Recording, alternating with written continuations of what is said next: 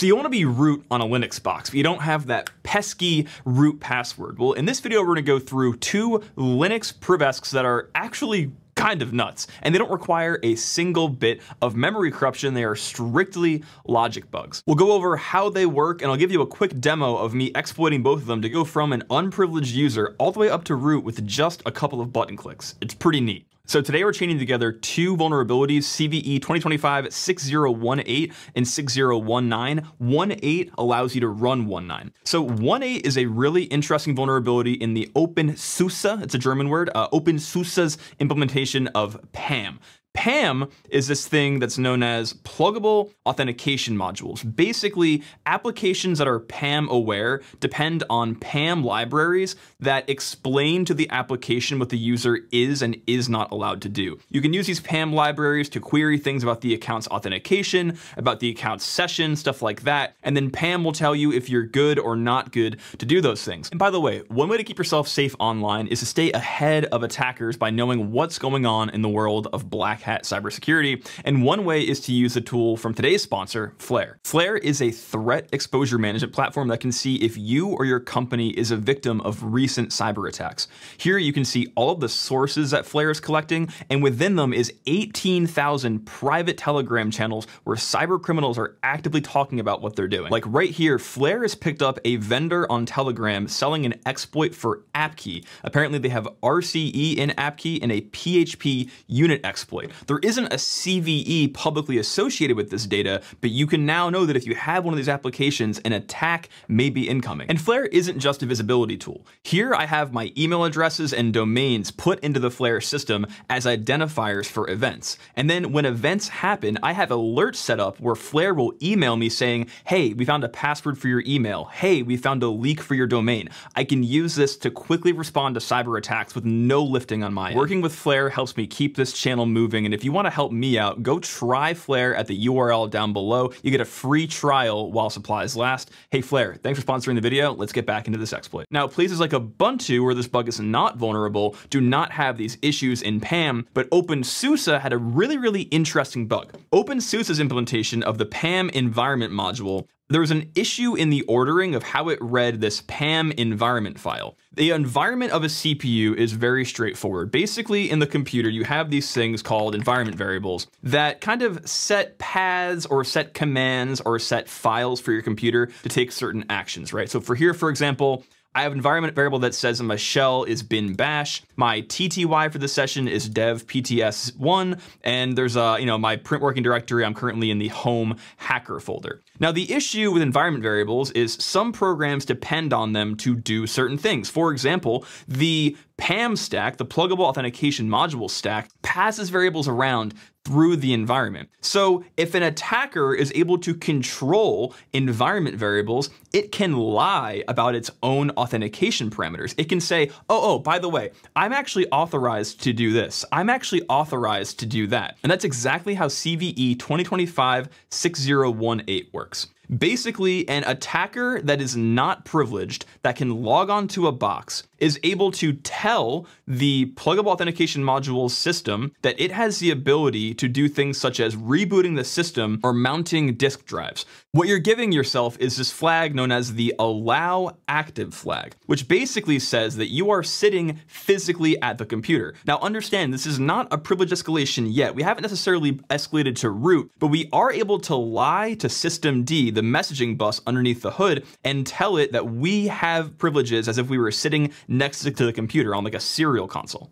And as you can see, the way that we do this is very simple. All we have to do is create a file that tells the XDG bus that we're sitting in seat 0 and that we're doing a VTNR override. If we set both of those equal to 1 and put it into PAM environment, when we log back into the system, the way that the SSH server and the PAM modules are stacked up, it'll just say, oh, okay, these are all true already. The user is obviously sitting on the box. And we can test that by trying to reboot the system. It'll challenge us and say, you can't do that. But if we log in with these authentication variables set, we can can reboot the system. Now remember, this is a privilege escalation vulnerability, so you're taking yourself from a place where you already have access and are using that to get a higher privilege. So here we're gonna make this GD bus call. We're gonna ask the system bus, hey, do we have the privileges to do a reboot? Are we allowed to reboot the system? We're gonna send this and it's gonna say challenge, which means no. Normally it would do some kind of challenge for authentication or some kind of token, which means that we do not have this privilege. But what we can do is we can modify our PAM environment to have these two variables. Again, we're going to inject environment variables into the PAM system to tell it, oh, hold on, we're actually physically sitting at the computer, which is just amazing to me. So we'll move PAM environment back to PAM environment. And now when we log into the system, we can run that command. We do can reboot, and the answer is yes. What this means is that the PAM stack thinks that our session is a session of a user that is physically sitting at the computer. Now, we're not root yet, but this allows us to run the next vulnerability that does escalate us to root, and it's even cooler than this one. The reason why this is so neat is normally it's not a good idea for you to be able to inject environment variables anywhere, any place that you can put an environment variable that isn't at your privilege level, like maybe the LD library path of a daemon, for example. You now control the specific variables that the program depends on as its reality, right? It trusts the environment that it's in by default. So if you can modify those things, you're now in control, and we can lie about the nature of our PAM session. The nature of the second bug that Quality's found, 6019, is also really interesting. If you're not aware of what a SetUID binary is, let me show you real quick. It is a program that when it runs, it gets escalated to the privilege of that user, right? So sudo, for example, is a program that when you run sudo, the current context of that program is being ran as root. Now the logic in the program makes sure that you can't just do anything as root. It's on you, or it's on the program to make sure that it firewalls you, but sudo is being ran as root. Now, what happens if we make a file system that we then move to another host and then mount that file system? Do SetUID binaries turn on the remote file system? Most of the time, that's not the case. But in 6019, they found a weird hack to make it so that you could use a SetUID binary. By having the allow active from the previous vulnerability, by having that authorization in our session, what we can do is temporarily ask the XFS daemon to resize a file system for us. How do you resize a file system? Well, of course, you have to mount it, and it mounts it without the no SetUID and no dev flags, which means that temporarily, for a microsecond, an XFS file system can arbitrarily be loaded, and the SetUID binaries that we bring with it are SetUID. So we can bring any arbitrary SetUID binary that can be ran as root. But if it only resizes it for a second, how do we make use of that? Well, what Quality's found, I'll move my fat head for a second. If you put this while loop on the target system, what this does is it prevents the system from being able to unmount the drive. So what's happening is the drive gets mounted with the malicious SetUID binaries that the hacker brought with them. It's trying to unmount it so the hacker can't use them, but this while loop is holding it busy so the daemon can't turn it off. So then while this while loop is running, you're able to go into that file system and run your SetUID binary. Let's walk through it right now. So what I've done here is I've done a little make fs xfs image. This is a file system image that I'm able to use on loop devices. A loop device is a device in Linux. You're able to take a file that is acting as a disk image, and you're able to mount it to that device. So we make that file system, and they're able to go in there and put our goodies. Now what I've done here is I've taken on my local machine, this is not the target machine, I have a SetUID version of bash. When I run this version of bash,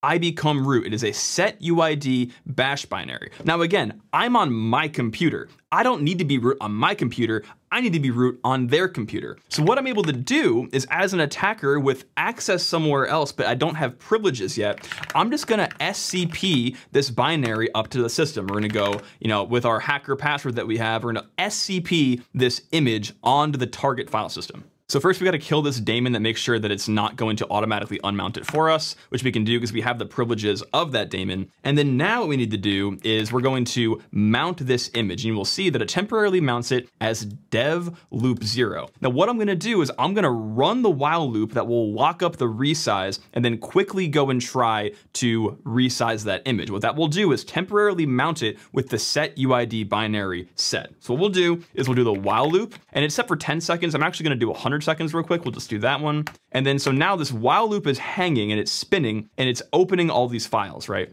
Now, when I ask the computer to do a resize, it's going to say that it can't do it because the target is busy. What that means is it is temporarily mounted at this location. And when I try to run this program, I am now root on the system. If you type ID, I have ran my own local copy of a SetUID bash on the system because it was going to resize it. And when it resized it, it didn't turn off the no SetUID flag. So my effective user ID is root. So these two bugs, the first bug only affects OpenSUSA, and then the second bug affects any distribution of libblockdev. So if you're on Ubuntu with libblockdev, I would go patch this. I would go, update the version of libblockdev that you have. Very, very neat bug chain. I think these kinds of bugs are super neat because it's not a memory corruption vulnerability where doing it wrong is going to take down the system, or you need to like have some kind of crazy memory leak to be able to bypass kernel ASLR. It is literally, I guess, kind of a timing attack in the way that the file management system or the file system handles these block devices. Very, very neat stuff. You need to have the same privileges as can reboot. So unless you have a another way of getting that privilege, you're not going to be able to do this. But it's worth patching, I think, regardless.